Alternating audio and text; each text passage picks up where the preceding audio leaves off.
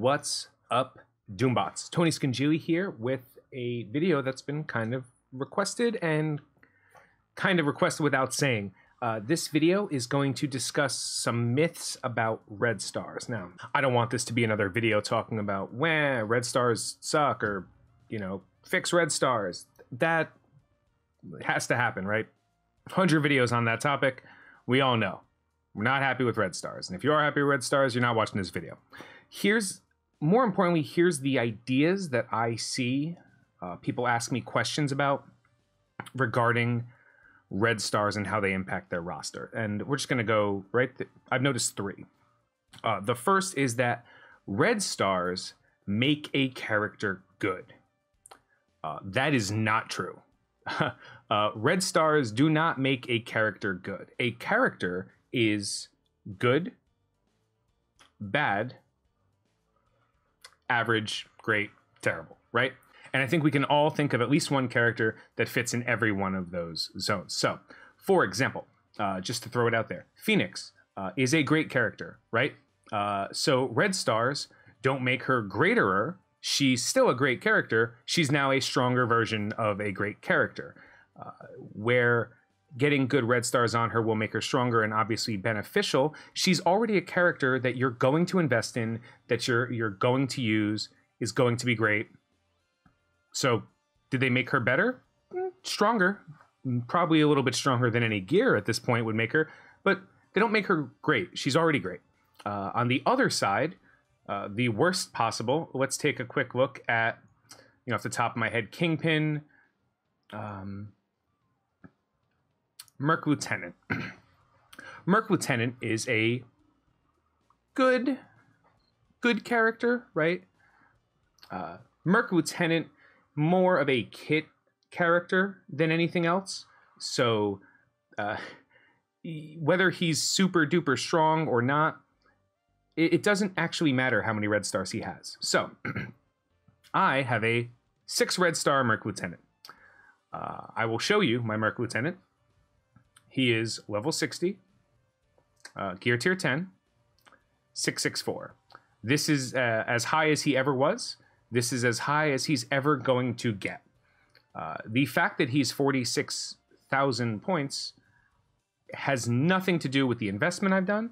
At no point did I say, this 6 Red Star Merc Lieutenant, this is the guy, right? This is the guy that's going to make a difference in my roster, because he's not.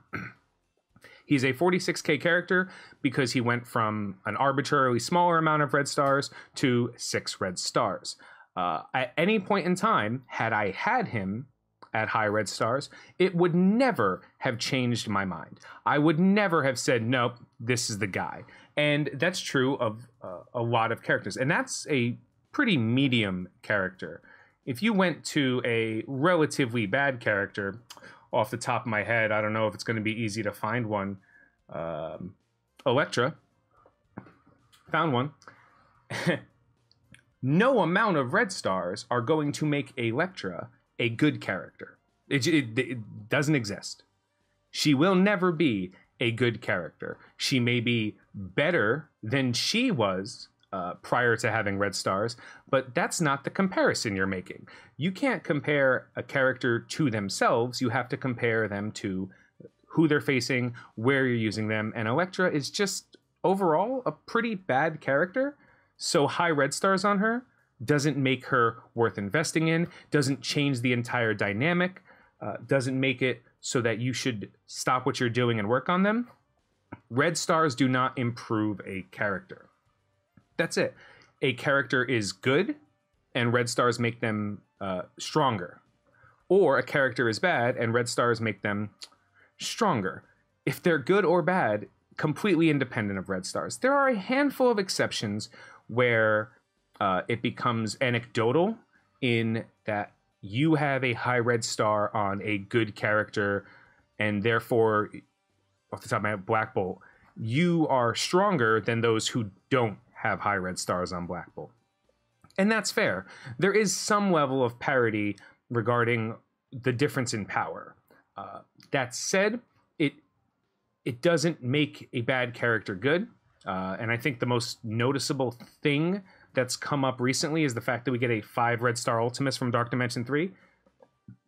Ultimus is a very mediocre character. Like, he's pretty middle of the line. You have to build around him. He doesn't really carry anything on his own. So having Red Stars on him will continue to make him a mediocre character. You still have to build around him. He's not going to go from usable to God tier with Red Stars. That's just not how it works. So hopefully in this myth being debunked, you understand that just because you happen to get a high Red Star on Handblade Master, Ravager Bruiser, Kree Oracle, Nobu, Nebula, any of these characters, it doesn't mean that, well, now this is the pillar upon which I must build my church. No, just use them in the same way. As a matter of fact, the fact that you got high Red Stars on a character that's otherwise pretty bad is great. It means that's one less character you have to invest in order to place on war defense or to use in a blitz team that's balanced out. Ultimately, the good characters are worth investing in regardless of whether they have Red Stars. And of course, you want good Red Stars on them, but that's not because Red Stars are the best. That's because those characters are so good, you want them to be even stronger. And if Red Stars were farmable and accessible more freely, which they're getting better at, you would choose who you invested in. And some people will say, well, then every roster would look alike. And that's somewhat true. But as of right now, most games end up with every roster looking very similarly and skill being the difference maker, not just arbitrary power. So that's the first myth. Red Stars don't make a character good. They don't make a character bad. The character stays where they are. They just become a stronger version of that tier. The second most common myth I see is that Red Stars are required for endgame content. I'm going to have to be very careful on how I say this because I already see the comments. There is no endgame content that requires Red Stars. That said, there is quite a bit of endgame content that is very poorly designed. It's balanced around a system that many players can't attain the level of growth, let alone Gear Tier 14. Probably some amount of ISO 8s went into the idea when you think about things like U7, and even to some extent, the Greek raids, War. The content is not designed for Red Stars because it would be very poor design if you chose to balance endgame content around a system that players had no control over growth, regardless of free-to-play or spending. That said, I can tell you some anecdotal evidence. Now, I had a very low Star and Red Star Minerva clearing Dark Dimension 2. She would have been way better had she been more survivable with Stars and Red Stars. There are some characters in U7 that I have at very low Red Star. For example, Yo-Yo, whom had she got more Red Stars, she might be, again, more survivable, might do a little bit more damage. And again, that's kind of part and parcel with growing in any game. It's the same as, well, my Gear Tier 10 character isn't doing it, so maybe my Gear Tier 11 character is doing it. Red Stars help. But to say they're required is also conceding the fact that the endgame design is very poor. So if you want to concede that Red Stars are necessary to the point where there's no way you can do certain endgame content without having Red Stars, you're also saying that the content that we're getting is incredibly poorly designed. They go hand in hand. That said, I don't believe that it's unreasonable to imagine good characters without Red Stars, as we just talked about, having a difficult time. A lot of the endgame content is strategy based, and you'll see teams like U7's Tech Wing, where Red Stars are relatively important, but ultimately it's the skill and what you can accomplish with the team that's going to carry away. Red Stars are just going to make it a little bit easier. If you go back to when the BKT was popular in U6, you can remember that about 100 and 130k BKT, Best Kree Team, Guardian Nerva, whatever, was definitely amazing in U7. And then by the time you got it to about 150 to 180K, you could click auto fight. And that's kind of what Red Stars mean. Your characters are stronger. Their stats are higher. They are better. So they are going to be better at this content. Until Red Stars become permanently farmable, until you can target specific characters, the idea that Red Stars are required for endgame content is more of a weight that's trying to hold people back and incentivize them to spend more money on more lucky shots at Red Stars than it is to speak the truth, which is investing in the right characters or good characters or just good teams is still going to be beneficial to you in the long run. And hopefully you can either get the Red Stars you need through RNG or you can eventually farm them. The last myth about Red Stars that I want to address is that you should lean into your high Red Stars. This is kind of a little bit of A and a little bit of B, right? I can tell you that, again, Red Stars don't make a bad character good. They don't make a good character great, and they don't make a great character perfect. They just move up what they're capable of doing. Red Stars are a extension of the character's stats, the same way that gear, the same way that level can be, etc. So if you end up with a very high Red Star on a character that you just don't have access to, for example, I have a 4 Red Star on a Karnak. Now, some people may say, well, I got 4 Red Stars on Karnak. I got 6 Red Stars on Blob. Somewhere is my Toad, and he's got 5 out of 4. Can't wait to find him. There he is. I got a 5 Red Star Toad. I don't have a choice. I have to get that character to 5 Red Star. I support your decision to do so, but no, you don't. Obviously, you want your characters to be as strong as they are, but you don't have to go out of your way to match the Red Stars on the character. There are a handful of characters that make up for it, and we've already mentioned a couple, like Captain Marvel, Black Bolt, Phoenix is pretty good with Red Stars. Not necessary, but pretty good. Rocket gets really good with Red Stars. You know, there's a good deal of characters that benefit from Red Stars, a little bit more than others. You know, I'm not looking at Kingpin, but I'm looking at you, Kingpin.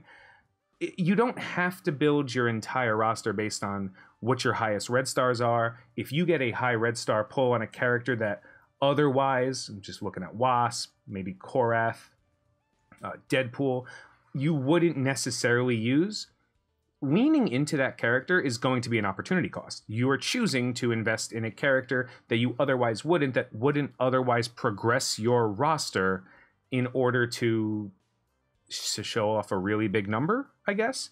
And unfortunately, that's the reality. I know a lot of people who have. I know a lot of people who ended up with a very high Red Star on Shield Trooper and thought, well, let's go bring him into Dark Dimension 2, Dark Dimension 3.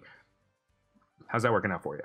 You know, like, not a good character. Doesn't matter how many Red Stars he has. He's adequate character at best. Same kind of thing with Cyclops. Well, I pulled 6 Red Star on Cyclops, so now I have to spend the money to unlock him. Well, I'm not saying you're wrong. Like, spend your money, enjoy your character, but you don't have to spend that money. You'll get him eventually. The Red Stars bridged a huge gap for you. Red Stars are great stat boosts. Basically, my Cyclops is 4/4, right? And he got to 38K at Gear Tier 11, no extra investment. So you really don't want to lean into your Red Stars per se.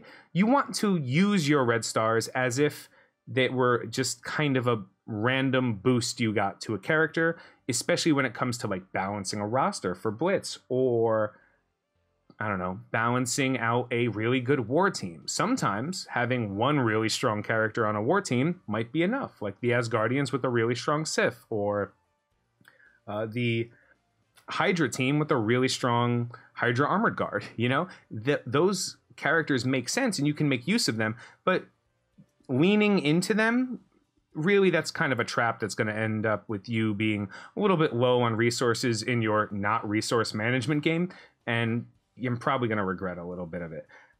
So hopefully I was able to address some of the common misconceptions. That said, Red Stars are a lottery system, and you should feel good when you pull a high number of them on a character.